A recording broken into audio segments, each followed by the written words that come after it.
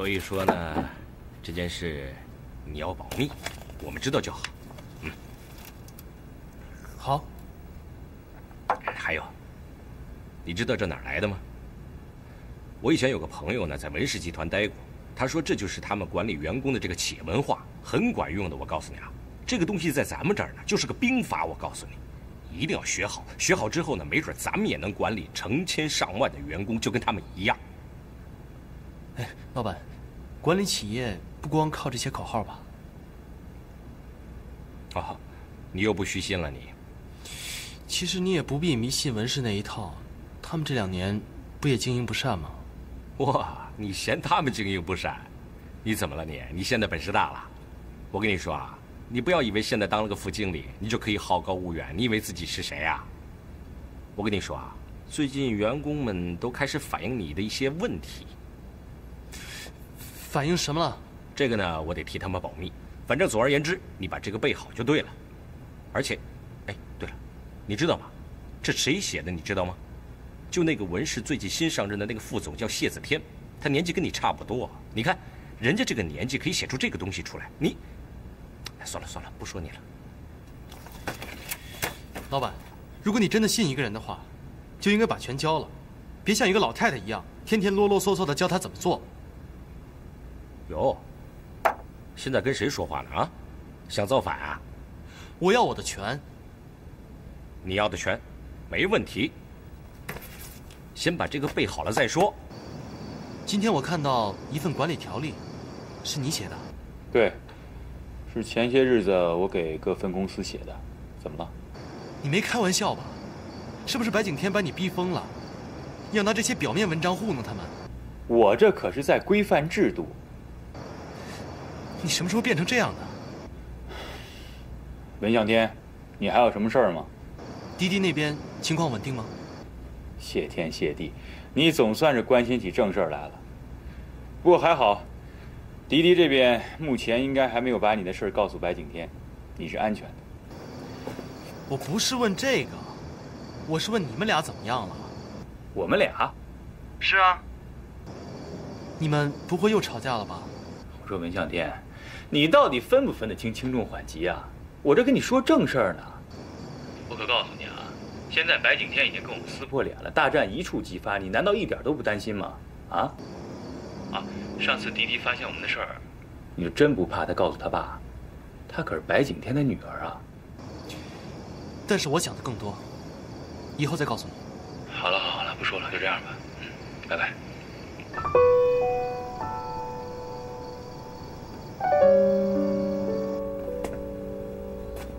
涛涛，小穗怎么还没回来啊？啊，他刚才给我发信息了，说他晚上住在福利院。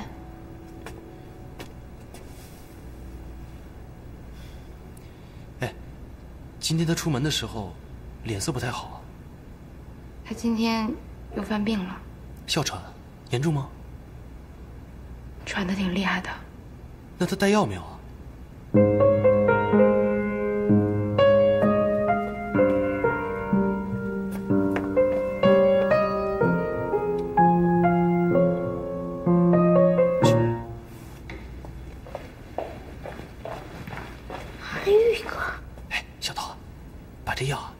塞进你钱包里啊！哎，别告诉他我来过，记住了。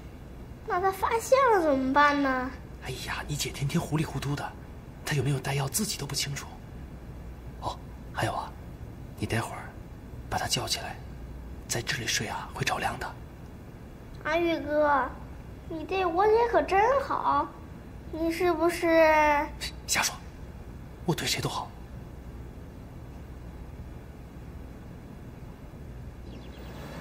真的就不记得当年那些事儿了吗？哪怕是一点蛛丝马迹，我也好派人去查。我只知道我是小镇附近医院被捡到的。那当时身上有什么东西没有？不知道，我没问过哥哥。我哥哥一直以为我被瞒在鼓里，所以我也不想伤他的心。这就有点难了。文先生，我现在已经很过意不去了，你就不要再操心我的事了。哦不，这都是我特别想做的事儿。其实我就是想能够帮助你找到你的父母。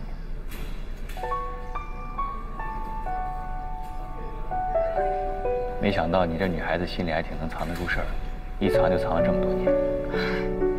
没有，这事儿我还跟一个人说过，阿玉，你见过他的？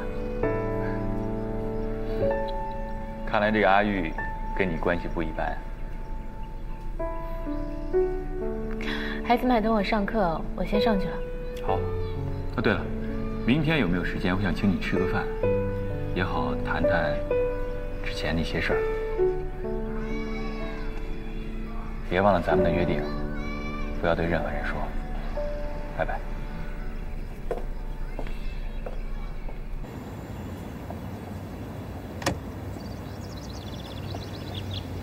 怎么样？我刚从福利院里来，向小穗了解了一下当年的情况。有线索吗？还在找，他好像什么都不记得了。子天，这事对我非常重要，你一定要帮我这个忙。放心吧。哎，现在公司怎么样？白景天正在急迫的要并购华兴。前2天我碰到采购部的经理张伯驹，他好像有什么难言之隐。哎，那他现在在什么地方？被白景天一直派在华兴公司蹲点，我想他应该是掌握材料最多的人。明天是我爸的忌日，帮我约一下张伯驹。约他扫墓。我借扫墓这个最好的机会。张伯驹是个跟随我爸多年的老人，他来扫墓，白景天绝对不会怀疑。好，我来安排。阿玉又走了，他怎么又消失了呢？瞧给你急的，人家阿玉啊是去家里跟你哥请的假。不是的，他以前每次要走的时候都会先跟我说的。小姑子，你怎么这么天真呢？人家阿玉只是一个打工的，你当你真是他主人啊？反正我觉得，自从他恢复记忆以后，就变得特别神神秘秘的，不知道在想些什么。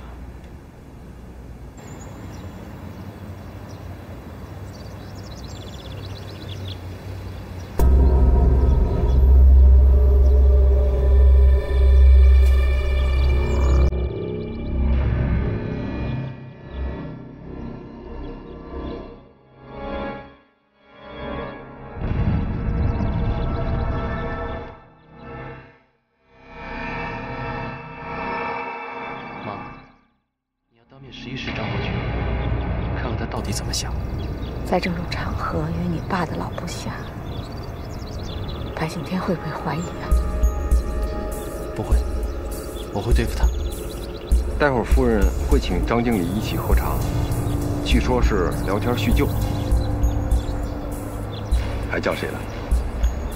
嘿，反正咱们的人是一个没请啊。不过情有可原，张经理是文家的老属下嘛。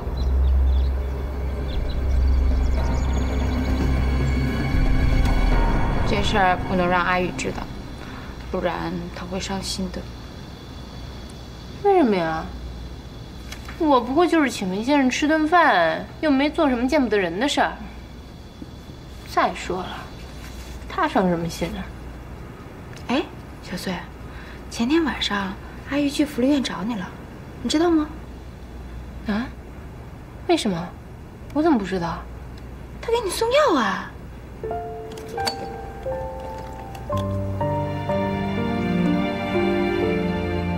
怎么，你没看见他？我睡着了。我说我没带药吗？其实阿玉还是挺惦记你的，就是嘴上不说。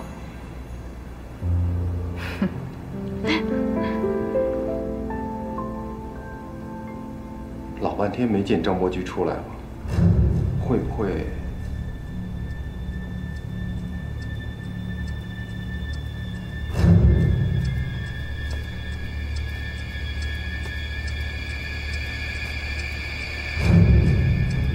向天，你在看什么呢？爸爸。还是父子连心呐。就算是失忆，也还是记得爸爸长得什么样。他们告诉我说，这是爸爸。你记得我吗？你是白叔叔。看来你记起来。你还有个女儿叫白滴滴，你都记得？我妈说的，不能说错，不能丢文家的脸。我实在是胆小怕事，可我张伯驹从来没拿他白景天1分不义之钱。坐吧。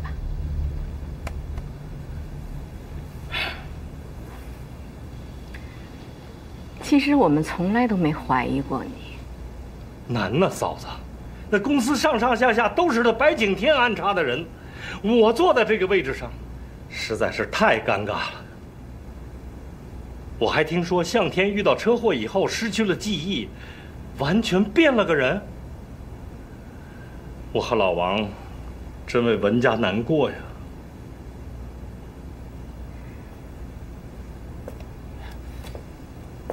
文先生，您的车已经准备好了。谢谢。不客气。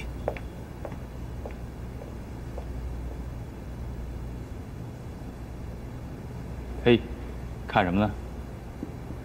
啊，我第一次来这种地方，这儿怎么没人呢？我把这儿给包起来了。啊？不会吧，这也太浪费了。能跟你在这儿安安静静的吃顿饭，值得。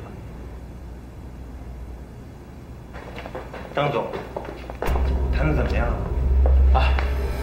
一直在说文总生气的事，老夫人的情绪很低落。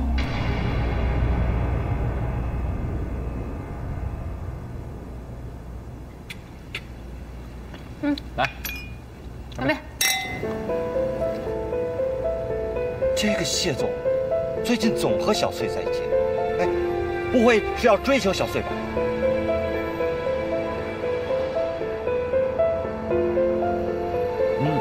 没事吧？我没事。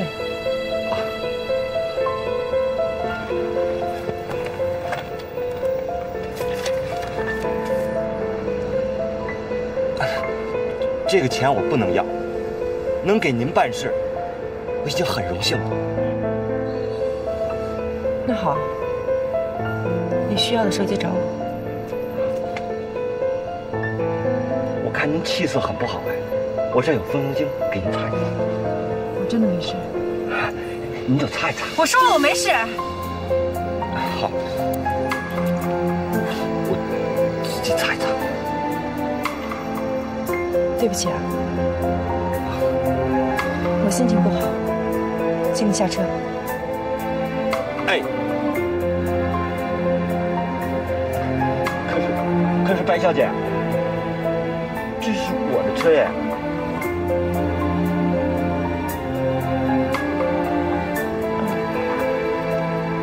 不好意思啊。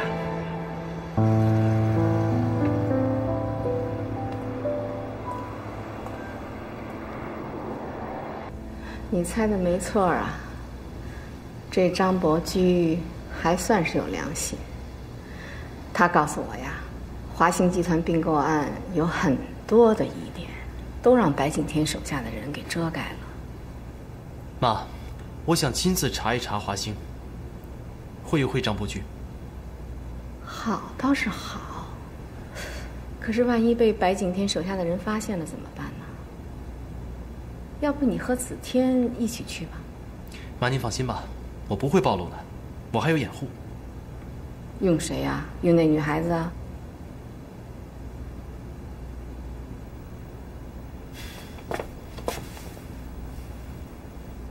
你不可以假戏真做，你现在的身份非常非常的敏感。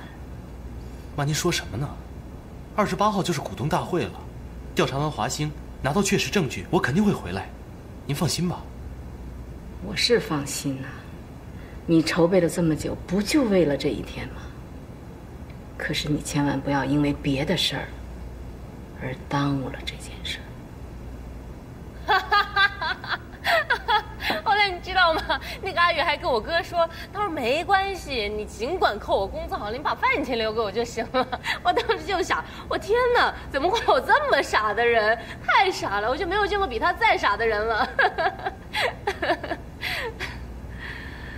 后来他还给我看了我妈照片，我当时我就愣了，原来他是拿我的照片在电脑上给我 PS 的。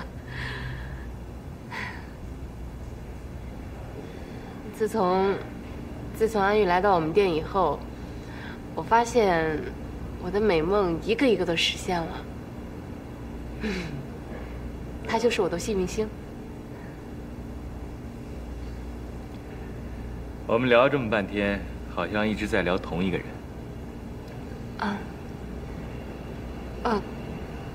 对不起啊。因为之前我真的不知道应该跟您说什么。文先生，您的车已经准备好了。谢谢。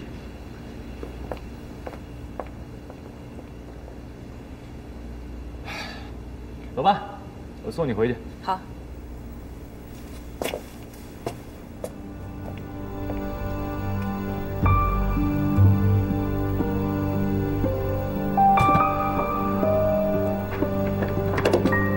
迪迪，你怎么在这儿？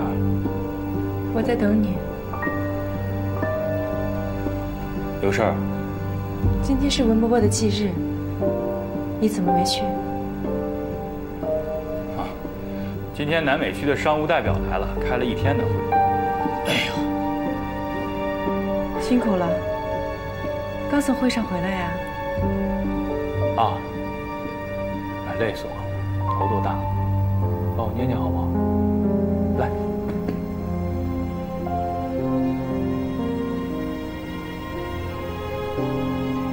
怎么了？你跟钱小穗在一起。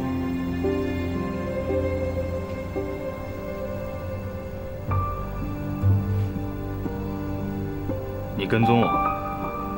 我不是跟踪你，是跟踪钱小穗。我一直都很想知道，这个让你送裙子、送项链、大献殷勤的女孩，到底有哪一点比我强？为什么所有的礼物她都是第一个，而我是第2个？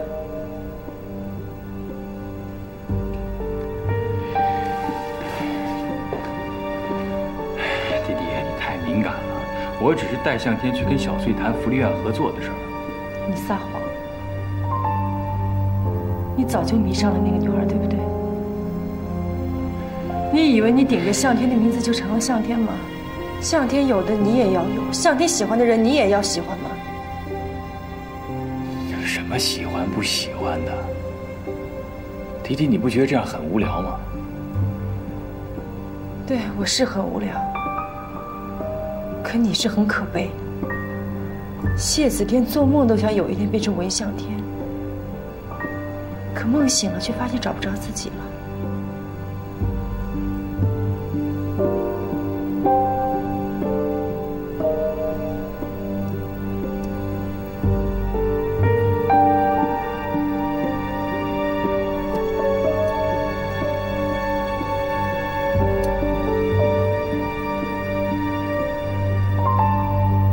真是一个可怜虫。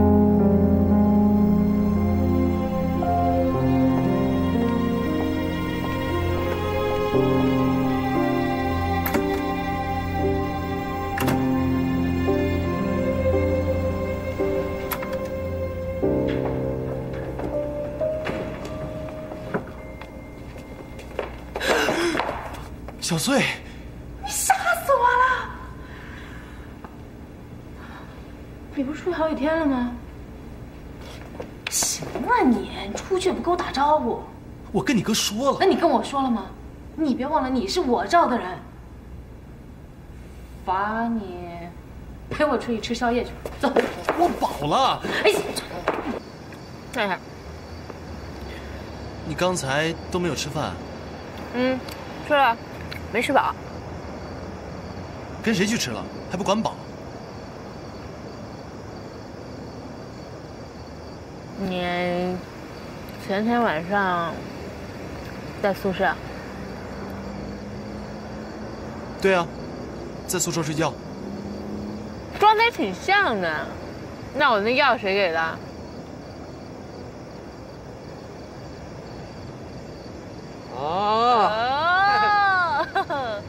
陶德说你没带药，他本来想去的，但后来呢，我怕他一个人，天又黑又危险，最后还是我去了。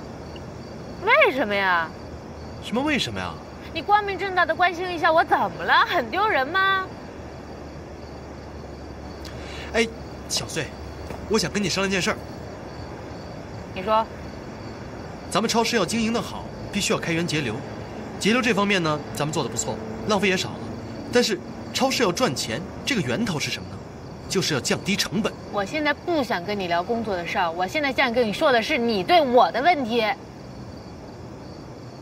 这次扫墓呢，我二姨跟我说，华龙市那边有一个很大的批发市场，那里的供货商呢特别的规范，而且比这里的呀便宜1成多呢。我觉得我们应该去那边看看，开拓一下新的供货商。便宜这么多啊？我怕你哥不同意，所以呢，最好还是咱俩一块儿去。哦，那我得好好想想。你一个人去不就完了吗？为什么非得2个人去啊？我做不了主啊。还有呢？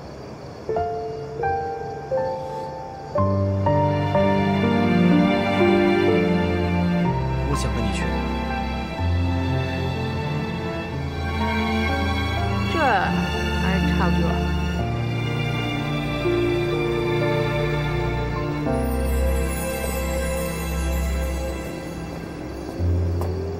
文向天在咱们白总面前简直就是个白痴。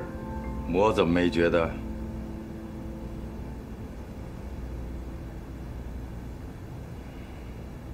从今天起，到28号股东大会，派人24小时监控文向天。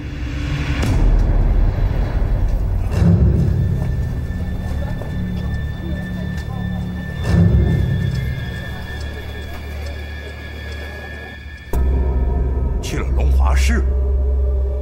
华兴公司距离龙华可只有几10公里了。你的意思是，他去那儿是有目的的？他们都去了什么地方？白总，他们3个直接奔了批发市场，跟他们说过话的小商贩，我们的人去问过了，说这一上午都在砍价，说是要给超市进点便宜货。小飞，你看，我帮你报名了耶！骑士集团形象代言人选拔大赛。你疯了！哎，如果被选上了，年薪有50万。你们别做梦了，还有这事要干的。哎呀，50万呢！还有比这更厉害的事情吗？哎，你们觉着我被选上的可能性有多大？这种可能性不是没有啊，淘淘。哎，小醉，听见没有？那啥阿玉都这么说。哎，对了，我刚才上厕所的时候啊，听到了一个内幕消息，说是这个集团董事长的老婆呀死了好多年。其实呢，选秀是假，选妻是真，主要的参考标准啊是看他老婆照片像不像。所以，哎，你们觉着我有可能性吗？你呀，不要再胡思乱想了，赶紧我们去办正事儿去。怪不得东光脑袋老是说你，真是没个正形。我也不想的呀，可是我也总架不住工作人员那么夸我呀，他们都说我很有女人味儿的。哎呀，冬瓜脑袋以前总说我是个男人婆。哎，算了，不跟你们说了，我们回头市场见啊！拜拜拜拜。哎，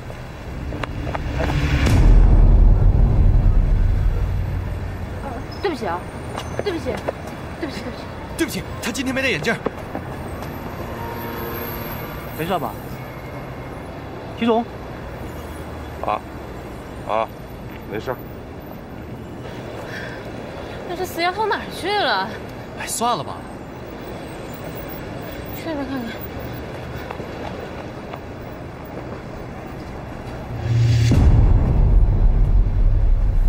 淘淘去哪儿了呀？哎，坐会儿吧。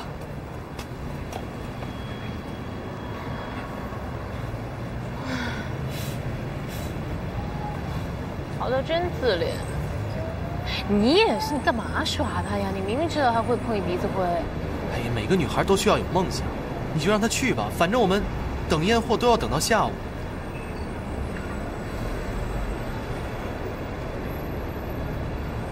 哼，我明白了。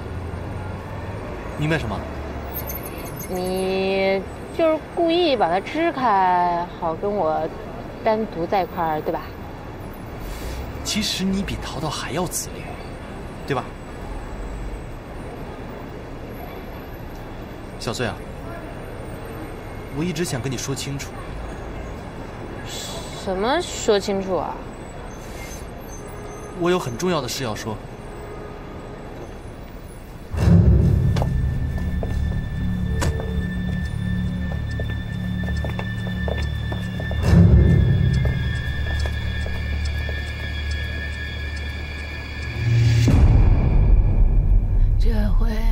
能够拿到8折，老板说了，要是再买多的话，还能再给折扣。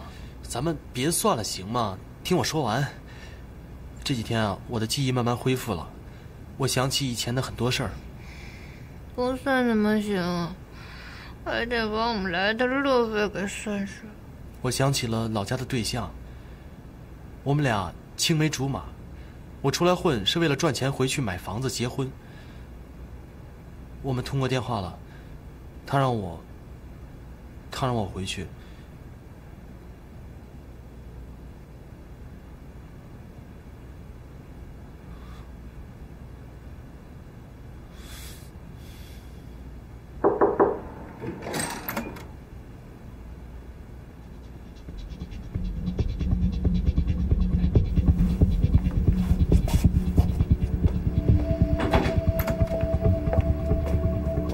张叔叔，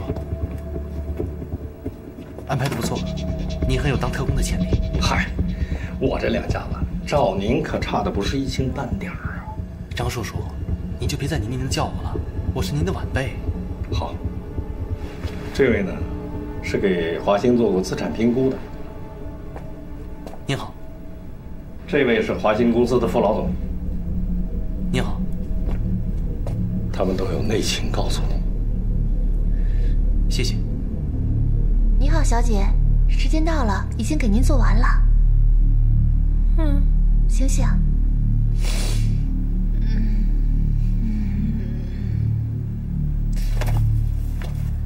他人呢？他出去了。去哪儿了？不知道。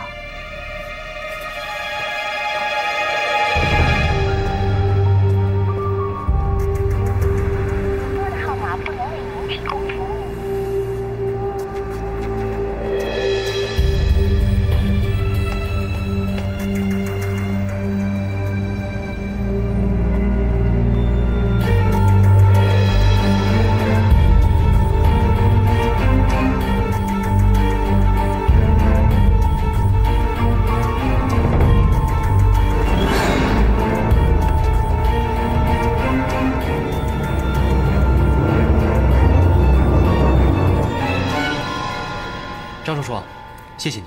哎，该我谢你才对，向天。你给我们大家都带来了希望，我这回去就给他们带话，要像跟你爸一样，拼他一场。那我们股东大会见。好。哎，服务员。啊，您好。刚才那个女孩呢？她好像去找您了。找我？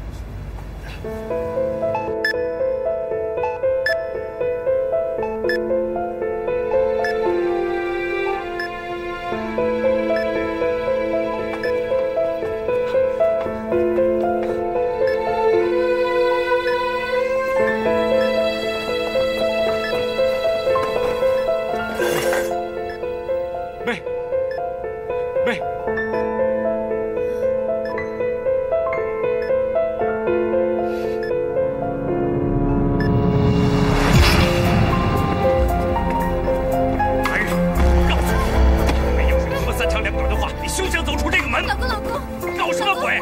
我揍扁你，你信不信？我说什么来着？我说什么你都不记得了吗？我说不要什么便宜货，不要暴力赚这么多钱。我要的很简单，就是跟我妹过一个很好的、简单的生活，简简单单、踏踏实实，很难吗？现在很难吧？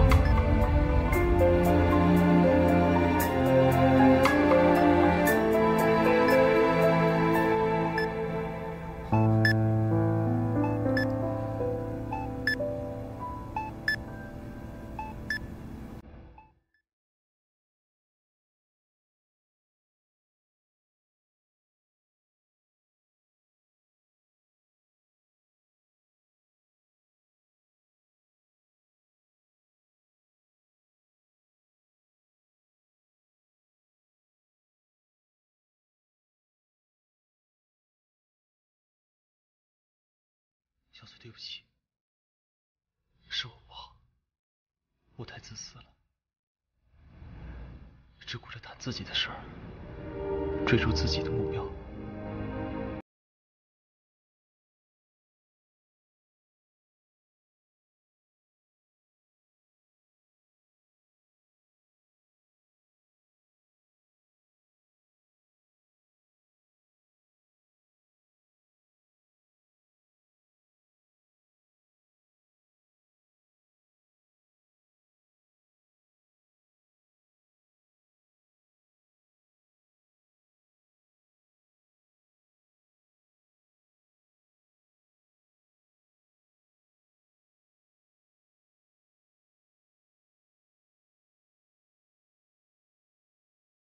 说的，我可都听见了。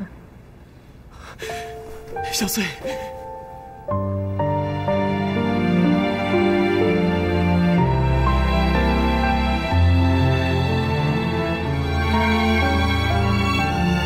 说的，要一辈子守着我，很奇怪，第一次有这样的感觉。什么？害怕呀，怕你走丢了。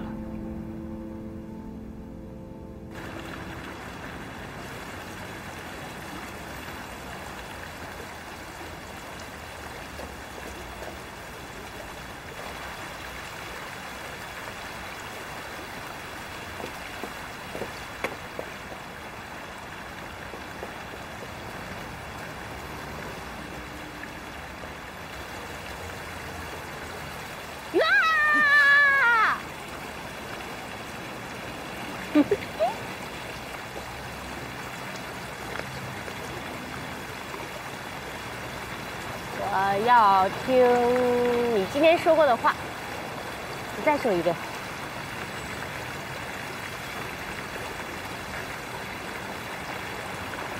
你怎么了？你在生我哥气啊？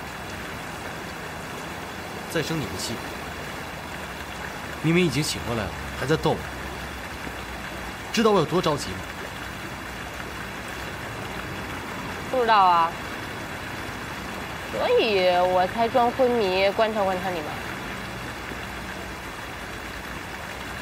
答应我一件事，小穗。你说。照顾好你自己。我要你照顾我。那我不在呢？你为什么不在？你该不会又要扔下我一个人吧？对了，我找你的时候你去哪儿了？什么？就是我们做足疗的时候，我不是睡着了吗？你去哪儿了？我在另外一个房间啊。我怕我自己打呼噜把你吵醒。那服务员怎么不知道呢？那是他们的错，以为我走了。我怎么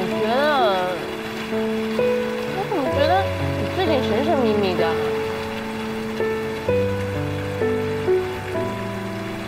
你有什么事情瞒着我对吧？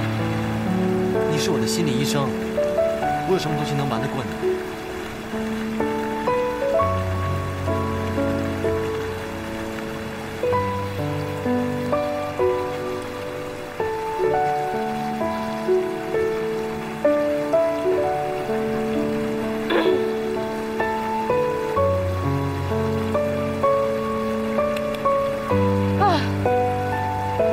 等这一天，可等好久了。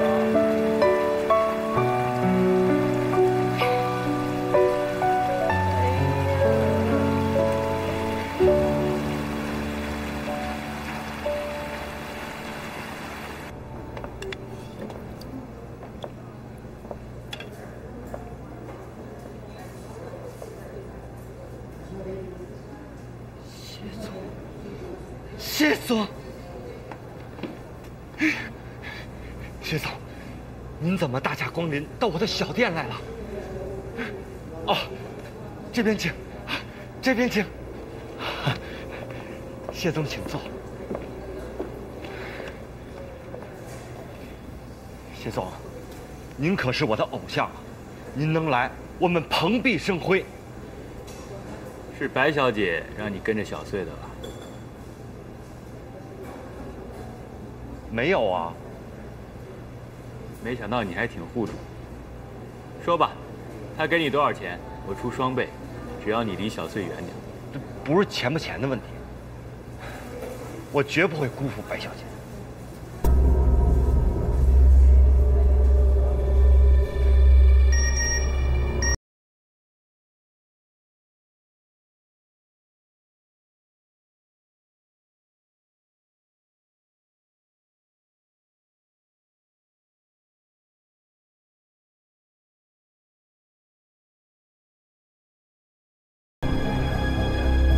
我要告诉你，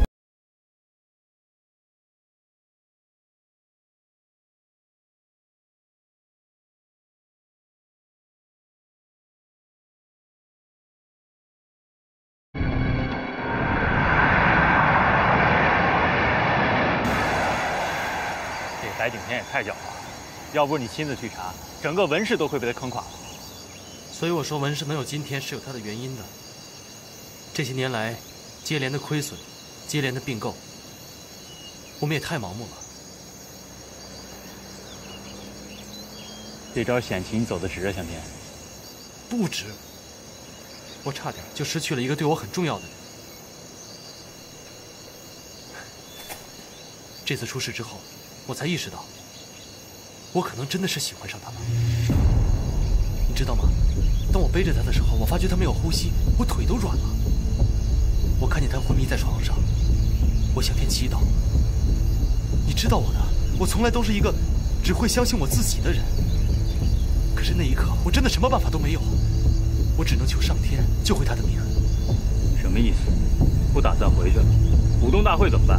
我当然会回去，可是我现在真的很矛盾。我跟小穗发誓，再也不会离开他。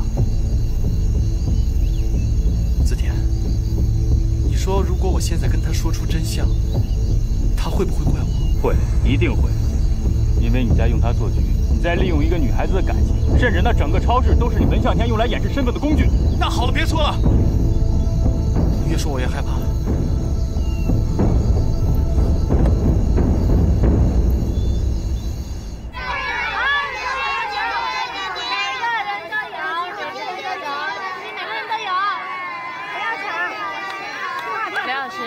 我知道那边你照看一下。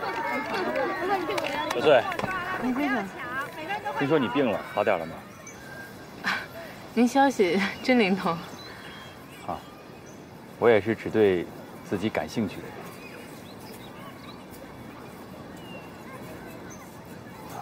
我请你吃个饭吧，算是给你压个惊、洗洗尘。不用了，我刚想起来，我还得去办手续呢。那个福利院的年检都快到了。那我送你去啊。走吧，我送你。走吧。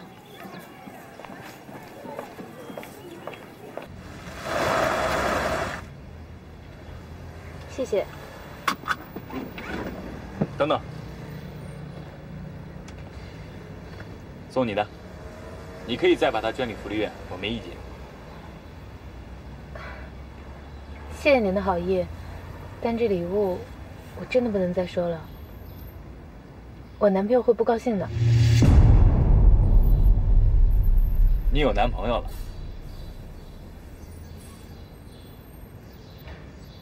谁呀？你见过的，就是阿月。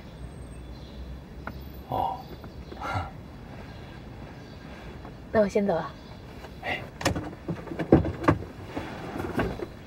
谢谢你送我。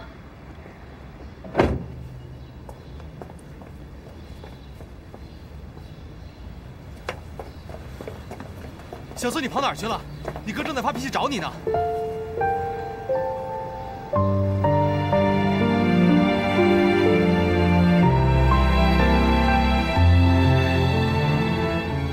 别人会看见的。让他们看去。小穗，小穗。